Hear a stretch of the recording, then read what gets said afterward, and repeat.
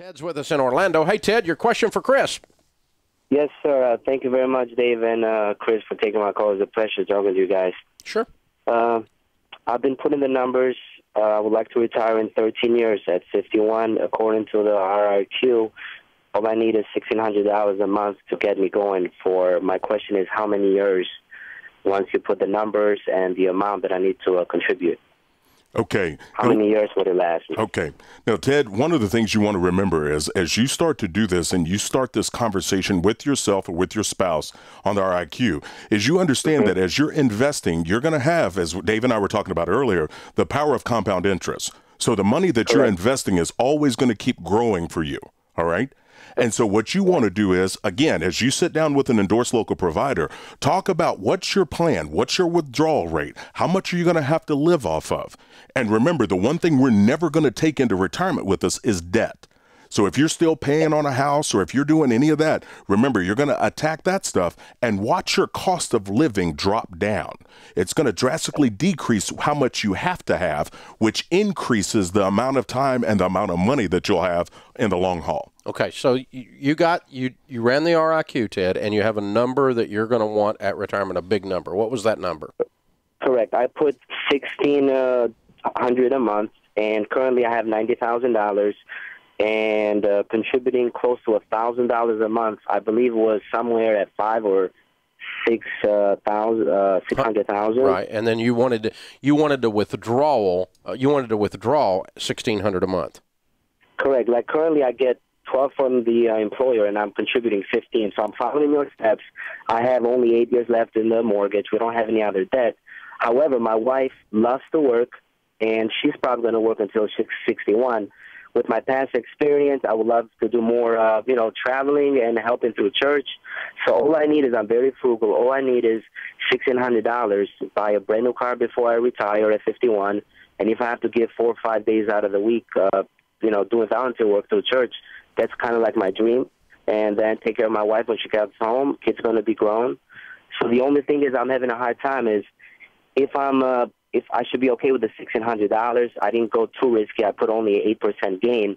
How many years, according to the RIQ, doesn't have that question as how many years? It'll run perpetually if you set the withdrawal rate and you set the investment rate and you hit both of those. It'll run forever. That's how it's set up. See, my goal was at 51. I have a 457, so I should use the 457 because I don't have to pay the 10% fee before you're 59 and a half. Exactly. And then if I run out of the 457, it's going to be by then only, according to the IQ, 125,000. I'm going to start getting into the Roth and getting the remaining money that I put in. Yeah. And then by then I'm leaving the 401 all the way, hopefully by 61, 62.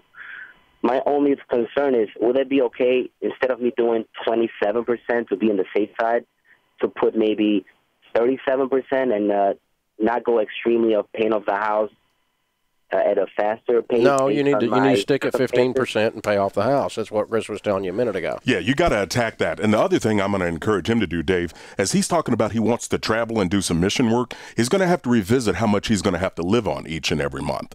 And so taking a look at that dollar amount and just realistically understanding what you want to do is start the conversation, get out all your statements, the 401k, 457s, all of those things.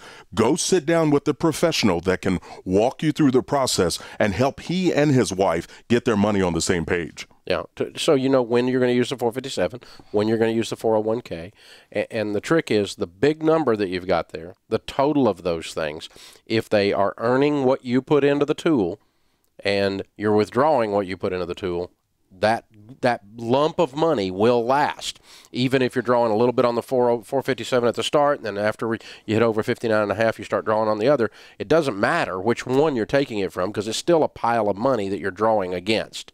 But again, those investment assumptions that you put in there and those withdrawal assumptions are always going to take you to infinity as far as it'll last. You're not going to run out of money is how that thing's set up. We don't want it to where you're trying to take it to zero.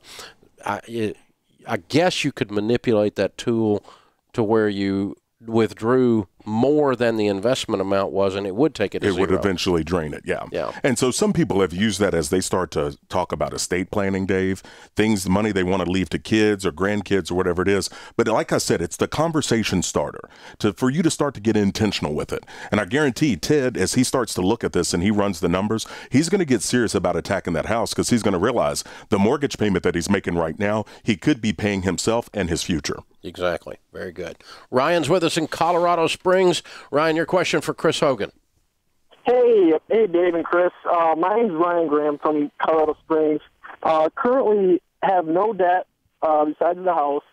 We owe $220,000 on the house, and our yearly income's about $90,000, and with a baby on the way.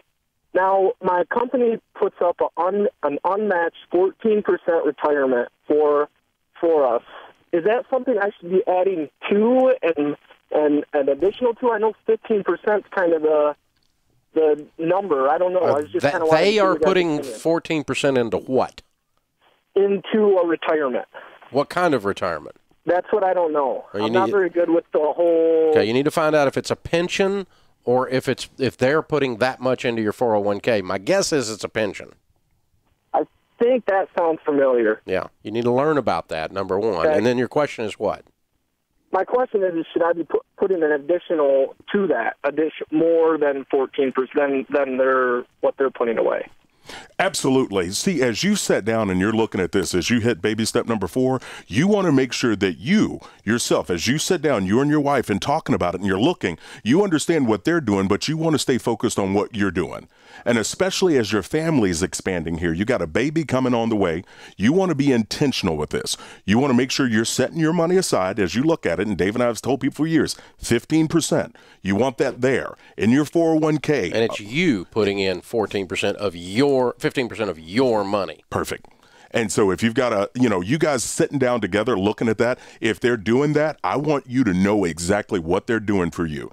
Go see HR, go get your benefit specialist, get that packet, go sit down with an ELP and understand exactly what it's being invested in and when and how you can control it.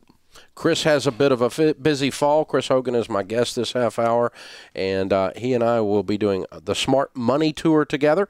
We'll be in Baton Rouge, in Atlanta, in Nashville, in Oklahoma City, and in Louisville this fall. That's September, October, and November.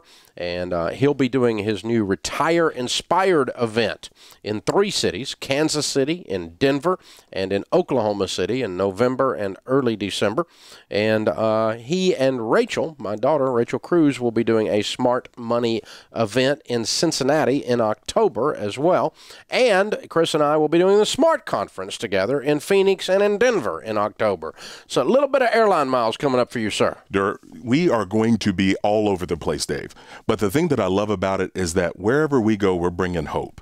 We're bringing real-world education to people so they can understand how they can take control of their financial futures and get serious about their results. And that's what I want people to do. I don't want you to listen to the news and don't listen to all the people that tell you you can't. I want you to stay focused and control the things you can control. Your attitude, your outlook, and your output. You can do this. For tickets to those events, DaveRamsey.com or call customer care at 888-22-PEACE, 888-227-3223. And I'm holding the advanced reader's copy for Chris's book that's coming out in January. It's not for sale yet, but it's going to be a big book, y'all. We're really exciting. The baby is in the house, man. It's good stuff. Thanks for coming by, Chris. Thank you for having me, sir. Good stuff. ChrisHogan360.com, DaveRamsey.com for tickets and info on all that stuff. This is The Dave Ramsey Show.